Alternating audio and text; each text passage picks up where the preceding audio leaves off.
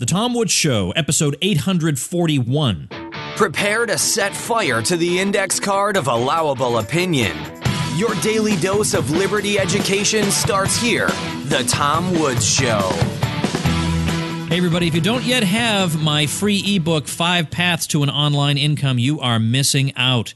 This is a how-to guide, how to podcast, how to self-publish a book, how to monetize a blog, and so much more. So it's a how-to guide, and it's also a how-to-monetize guide. It's both. Check it out at pathstoincome.com. Hey, everybody, Tom Woods here, kicking off another week of episodes, and what a week it's going to be. Let me tell you what's coming up the next couple of days. Episode 842 is an episode I'm doing with Bob Murphy, and we're going to talk about what the correct response for libertarians, or what, not like you have to do what we say, right, but what we think the proper response ought to be to progressives who are suddenly concerned about limiting government.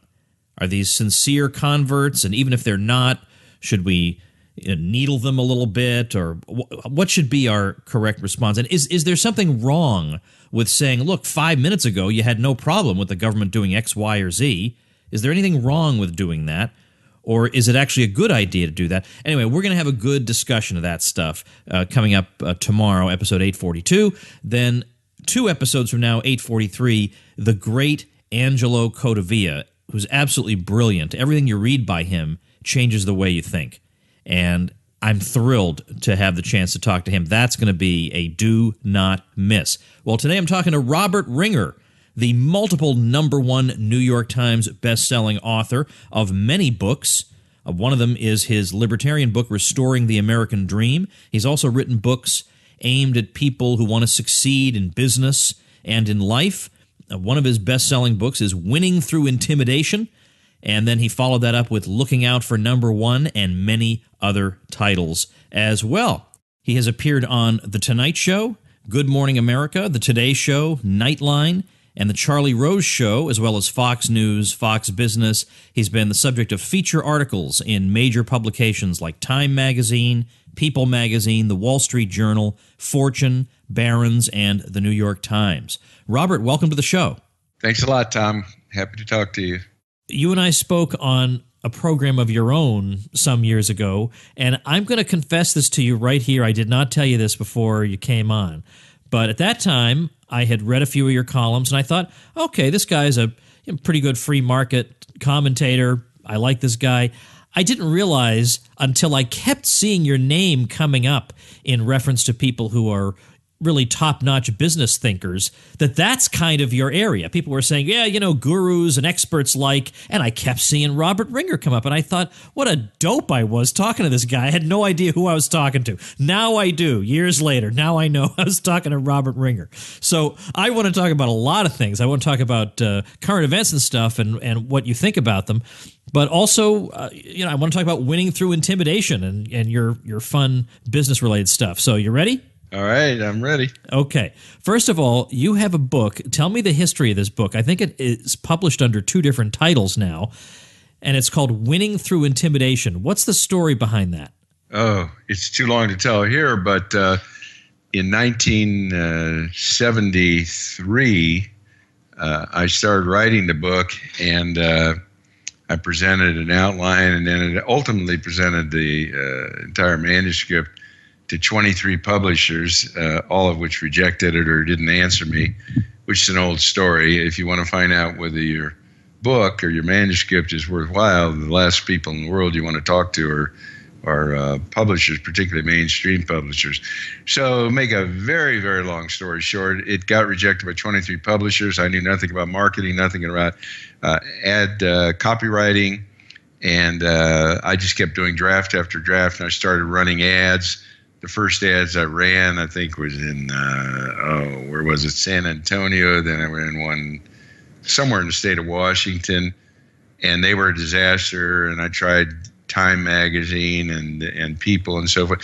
And the long story is that I finally found an ad that worked, and before computers were even around, I developed a system for estimating based on the first day's returns after I'd run an ad how many orders I could expect after 3 days, 5 days, 10 days, 30 days.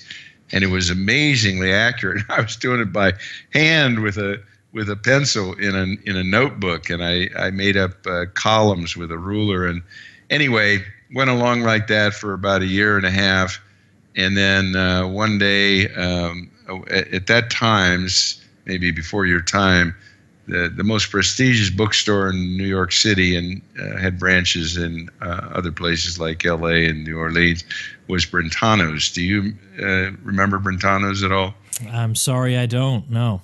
So it had this big flagship store on Fifth Avenue, and it was like really prestigious.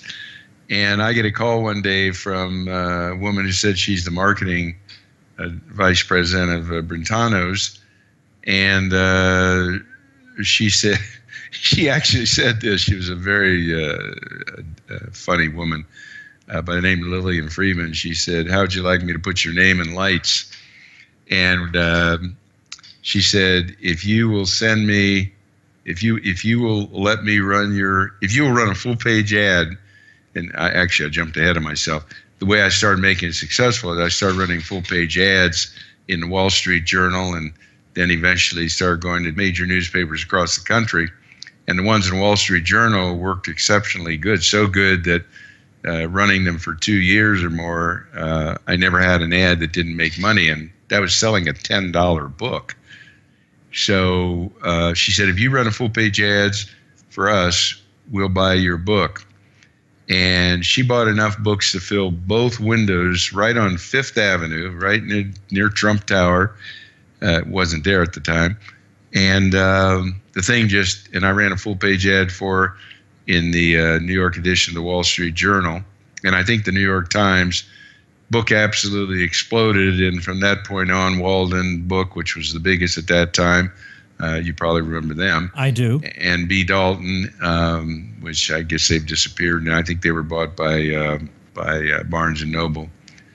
And that was it. And the book just took off. And then somebody called me from a little company by the name of Thomas Crowell, who later was bought by Harper & Rhodes, later became Harper Collins.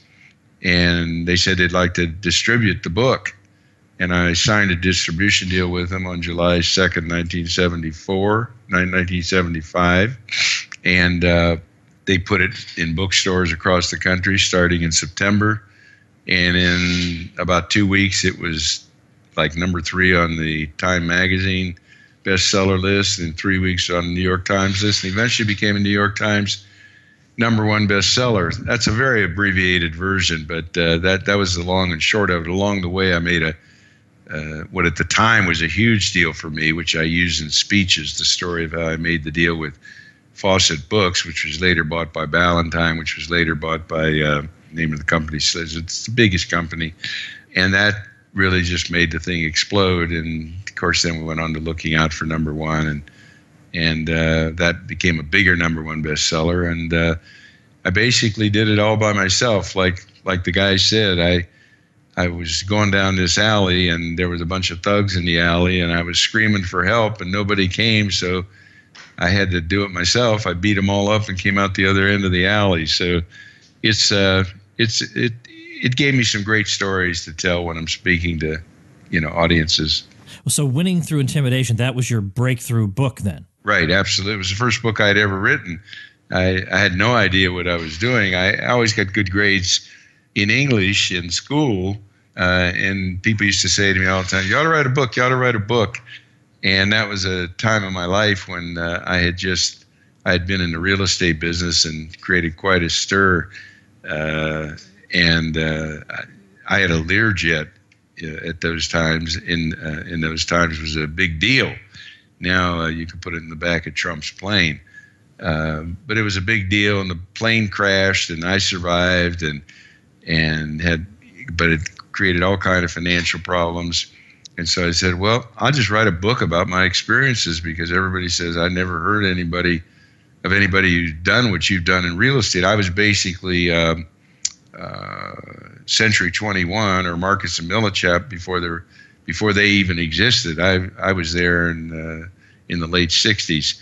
And so that's what the book is about. It's an autobiographical story of my experiences in real estate. It was way ahead of The Art of the Deal. I assumed that Trump, he would have had to have read my book. I've never talked to him. But, you know, he was the premier wheeler and dealer entrepreneur in New York City, and I was running full-page ads in the New York Times and the Wall Street Journal, so he had to see it, and there's no way he couldn't have bought it. But so he's kind of Robert Ringer times a million, because he took it to levels that were way beyond anything. But I could see, I just got through reading his book again a couple of weeks ago, and I could actually see some of the same strategies, but his also is autobiographical. You've probably read it. And but he was dealing on a level that I couldn't have conceived of, even though by coincidence, my first big deal, and his first I don't know whether you call it his first big deal. He was working for his father, but they were both happened by coincidence to be in Cincinnati. So it's kind of a strange world. And here we are today, and he's the biggest name on the planet.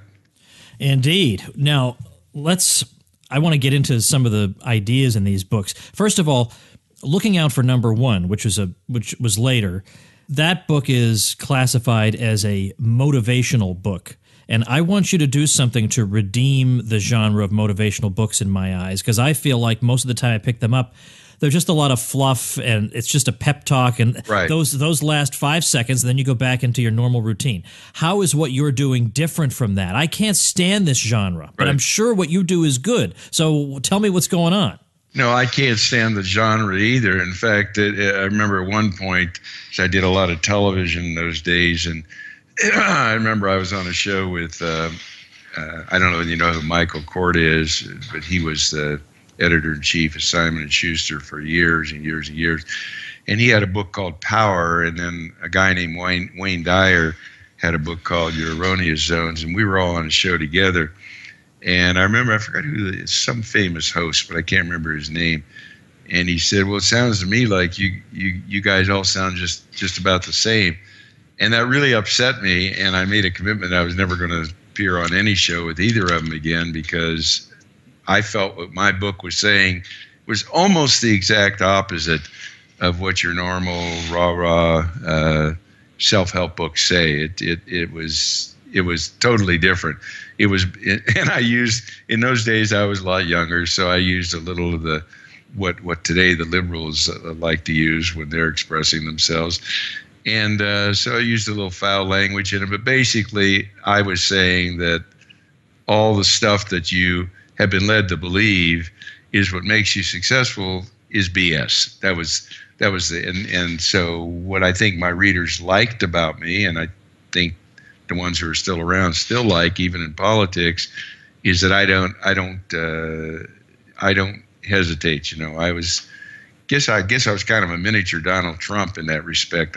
Well, give me some examples. I mean, we want to get into the meat of what you're talking about. Give me examples of what's some bad advice people might be given that sounds like good advice. Well, I remember once early in the book, and as we're speaking here, I'm pulling the book up now.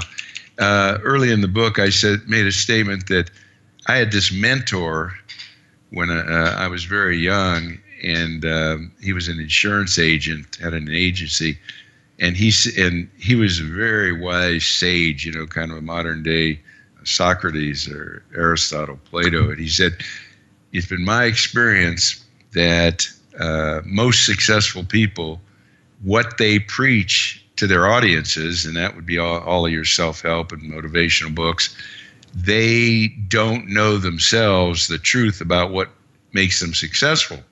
So they just preach the same old rah-rah, you know, philosophy, positive mental attitude, have goals. I've never really had a goal in my life, but many, you know, people, probably thousands, have written books on goals. So I kind of broke all the, I broke the whole structure, and most of the things I said in there, and I was emphasizing, and the book was based on my alter ego, known as the Tortoise. I don't know whether you've ever seen any of my books or not, but the Tortoise is my alter ego. And he was kind of symbolic, and I I was the tortoise in my books, because the tortoise is symbolically the guy who plods along. The hare gets a fast start, stops to rest along the way, but the tortoise keeps going, and in the end, he wins. So I had these theories throughout the book, theories in quotes. They're really tongue-in-cheek. But for example, the tortoise and hare theory is it's not so important where you. It's not important how fast you get out of the starting blocks. It's where you are when the race is over, and little isms like that seem to strike a bell with people. I think, to me, the key part of this story, the interesting thing, is not only your first book is a smash success, but you were writing the ads. Now, people go to school and they study to learn how to do things like that, and there are certain tips and rules and the things you're supposed to do in ad copy. Did you read any books about advertising copy? Did you learn from the experts? How did you do that? I actually did. The two most important books I read were Ogilvy, Confessions of an Advertising Man, and another guy, the early 20th century, his name slips my mind now, but I'll get it before we're off the phone. And I really heeded what they had to say. But most important, I lived in L.A. at the time, and there was a guy by the name of Joe Carbo. I don't know if you know him. He's an advertising marketing legend. And he was running these full-page ads on the front page of the classified section of the LA Times. And the headline said, most people are too busy earning a living to make any money. And he had this little paperback book, cost him 50 cents to print up, called The Lazy Man's Way to Riches. And he sold it himself as a little paperback, cost him 50 cents to make up, and he was selling it for $10. And he was running it over and over and over. And it was obvious to me he must be making money or he wouldn't keep running the ad. So being the persistent, resourceful young man I was, I tracked him down, and he was kind enough to see me, and he became a mentor to me. And I kind of patterned myself after what he did, though my book was completely different. And I started experimenting with ads. And as I said earlier, the first several, more than several, were total disasters. I remember the first ad I ran, San Antonio Express, cost like $1,300 and brought in $300. So I knew that wasn't going to last very long. But ultimately, I started writing ads that worked, and I went to full-page ads, and it started running in the Wall Street Journal. And I think the turning point for me was a headline that said, "What's all the commotion about?"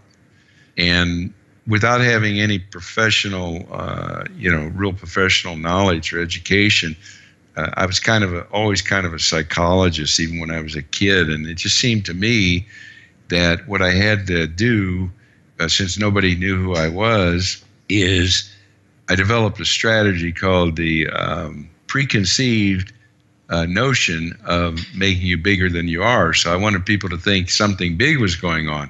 So they were seeing these ads run every week in the Wall Street Journal, these full-page ads, and then all of a sudden they see what's all the commotion about, and I had testimonials because I was getting tons of mail from people.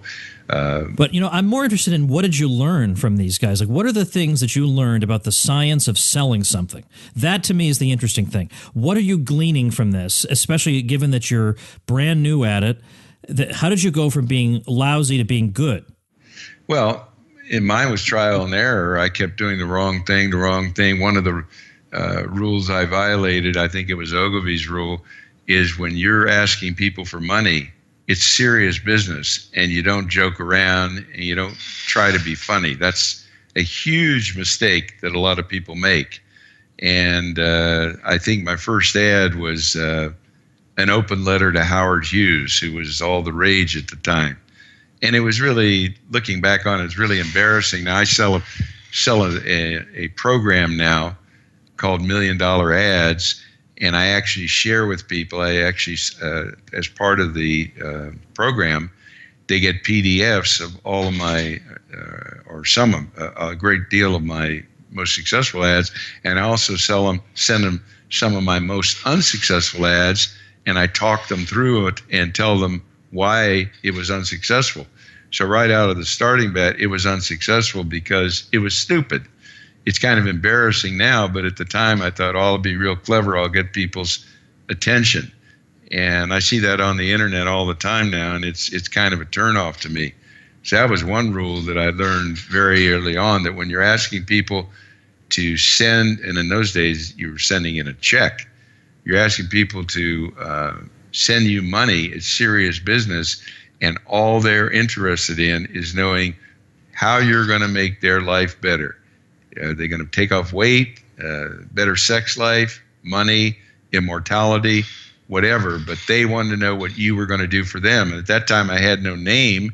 In fact, the picture of the book that I used to run in the ads, my name was so small, nobody could even read it, which is, I did that on purpose because nobody knew who I was. Now, later, it was totally different. I featured my name. But it's what you're going to do for the person. I think probably most professional marketers, successful ones, would agree. That's by far the single biggest, most important thing that you can do when writing ad copy.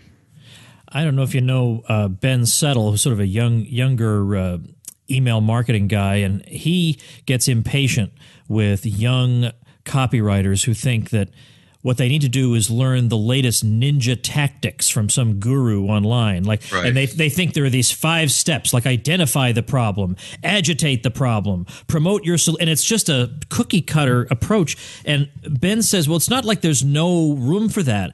But if you know your audience, those things will fall into place. If you know who they are, what their pain is, and how you can fix that pain, that's more important than all the latest little tactics you're going to find from some guru somewhere. Right. And yeah, I'm kind of turned off by most of what I see on the internet. Some of these young guys would have you believe especially when they make, ridiculous promises. It kind of reminds me of the advertisements on television that basically are saying you can eat pizza and ice cream and anything, and you're going to take off 50 pounds. And there's something called common sense, and just common sense tells me that's totally preposterous.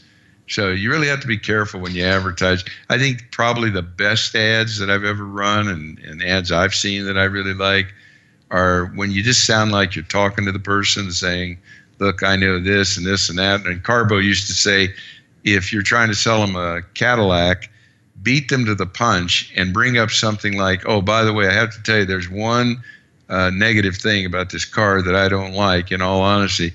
And you're on the edge of your seat. Oh, geez, what's he going to tell me? And he says something like, well, it has a small glove compartment. And it's a really cute trick because the person thinks, oh, shit, I can put up with that. So it's really psychology. There's just a lot of psychology involved. And I think maybe people are born with it. I don't know. Like I said, even when I was a kid, I felt like I really understood people and what makes them tick. There are some things that come naturally to me when I'm writing, in effect, ad copy, but there are other things I wouldn't have thought of unless somebody had told me. Like, you don't just sit there and say, this product is so great, look at all the things it can do. Yeah. You instead try and transport yourself into that guy's mind, get into storytelling mode, tell a story that he can imagine himself in. You've got this problem, and doggone it, it leads to all these other frustrations, and then you talk about your product as the solution, not about the product really, but about his beautiful lawn that he'll have, not about your product that can cut the grass in a certain way, right. But think about him. Keep him front and center. It's easy to miss that because you think, I have this great product. I can't wait to tell everybody about all the things it does. It's amazing, all the things it does.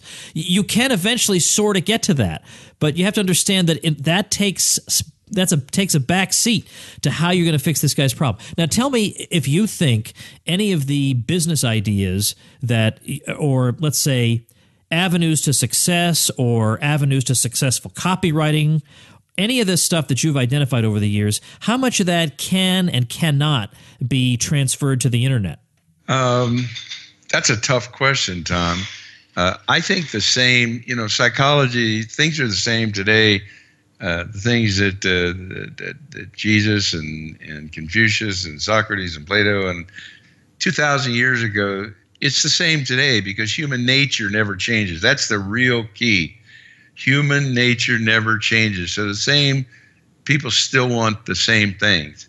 And that's what politicians are always appealing to people's greed. You know, it's I'm going to show you how you can get a bigger piece of the pie. I'll steal from your neighbor, and I'll give more to you than my opponent will give. So I think that the psychology transfers to the internet. Now, there are obviously lots of technical things going on that have made it a more challenging game. And I have mixed feelings about the internet. On the one thing, it's wonderful to be able to push a button and you can go out to thousands or in some cases millions of people very quickly. But on the other hand, there's so much noise out there that it's very hard to get noticed today.